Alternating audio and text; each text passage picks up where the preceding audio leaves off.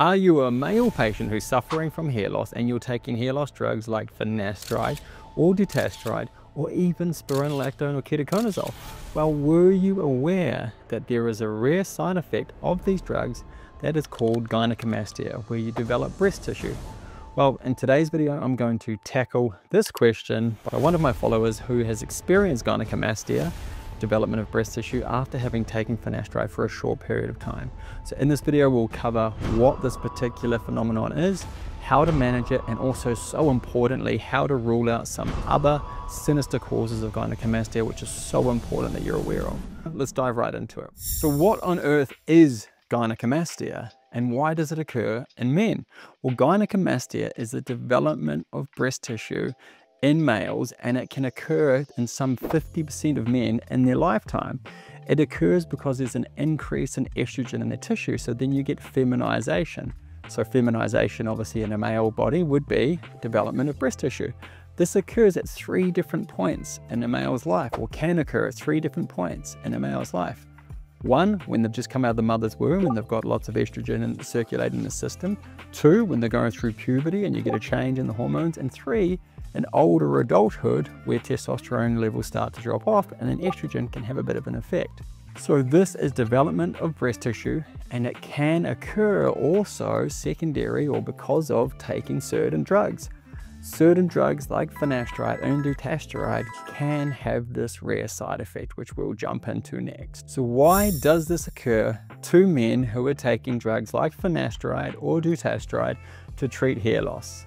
Well, as we know, finasteride and dutasteride block the conversion of testosterone to dihydrotestosterone.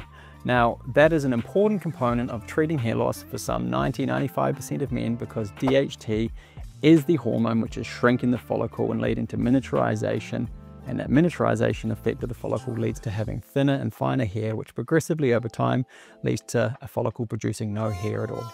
So that is why men are treated with finasteride or dutasteride. But what are the implications on the body, and how does that lead to gynecomastia in a very small number of people?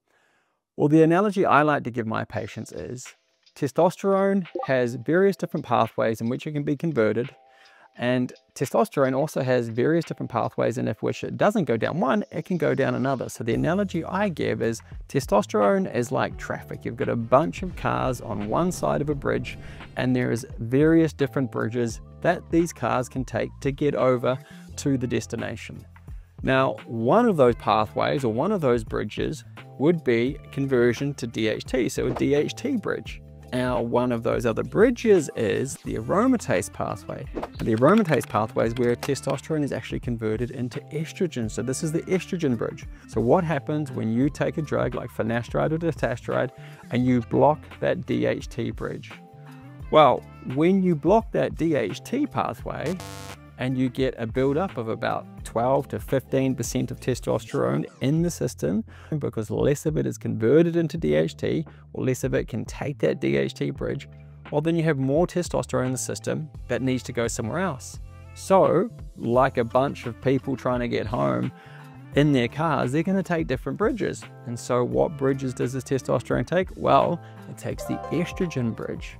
And so then the problem with that is that, well, if you've got an increase of testosterone from, say, 12% if you're taking finasteride, and it's up to double that, so 24 to 30% if you're taking dutasteride, you have more testosterone to be converted into other things. And so it gets converted into estrogen. The other thing is that finasteride and dutasteride work on these bridges that are actually located within the skin and the breast tissue.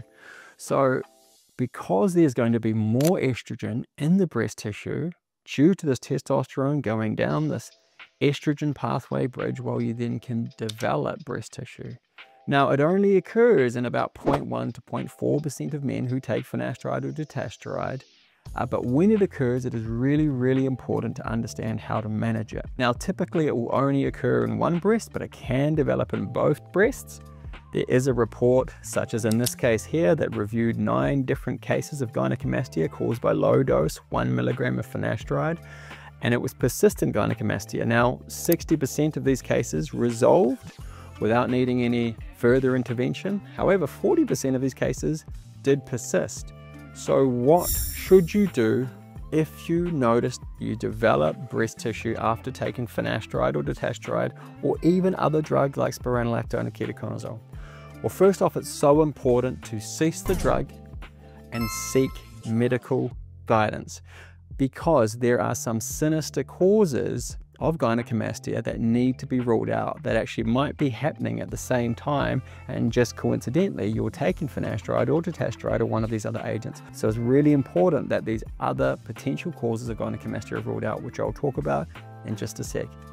Now, gynecomastia will resolve for the majority of people within the first year. Now, if it doesn't resolve within the first year with medical management, then it may well mean that you have to have surgery to remove the breast tissue. And if it's not resolved or investigated within 1 year, well, there's a chance that that breast tissue will fibrose or harden, which would mean that then the only thing that would actually remove that tissue would unfortunately be surgery, such as in this case here detailed in this paper.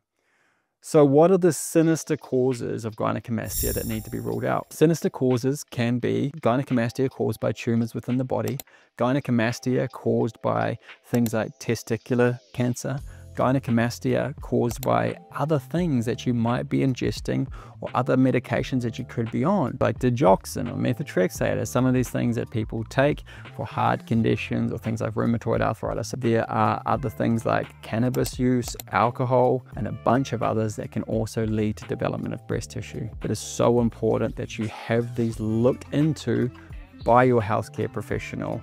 In the context even of taking finasteride and dutasteride, these other things need to be ruled out.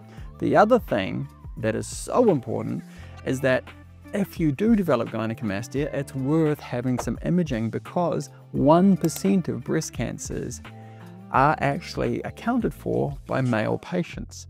So there is a chance, a rare chance, but there is a chance that if you're developing gynecomastia or breast tissue, then it could also be cancerous. Now, that's not to spook you. The odds are it's incredibly low, but it is something that this should be looked into, and it's easy enough to have an ultrasound, to scan the tissue, to screen the tissue to see that there's no cancerous formations in there. It's worth taking the extra step, but this is something that your healthcare professional can help you with. So how would it typically be managed? Well, a lot of these cases will self-resolve after having ceased the medications that is causing it. However, it might well be that an individual may be placed on a selective estrogen receptor modulator or a SERM, which will actually reduce the glandular tissue medically. There are other medications that can actually block the aromatase pathway, which again will reduce the effect of estrogen causing breast tissue. However, these aren't necessarily things that you want to be taking long term in the context of continuing to take finasteride. So taking finasteride or dutasteride to block the conversion of testosterone to DHT to improve hair growth or reduce the loss, and then taking a second drug to then block the potential effects of testosterone being converted to estrogen. If you think about it from a long-term perspective, that's probably not something that you want to lean into, although this is for you to discuss with your doctor. However, me personally, I wouldn't want to be taking a raft of different medications and blocking different hormones for a lifetime.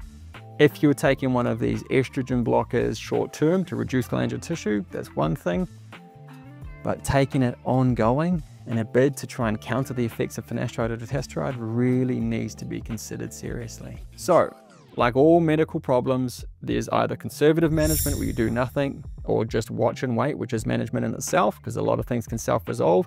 You do medical management where you can use medications or pharmaceutical agents or supplements, etc., to reduce the problem or hopefully remedy the issue. And then last resort is surgical intervention.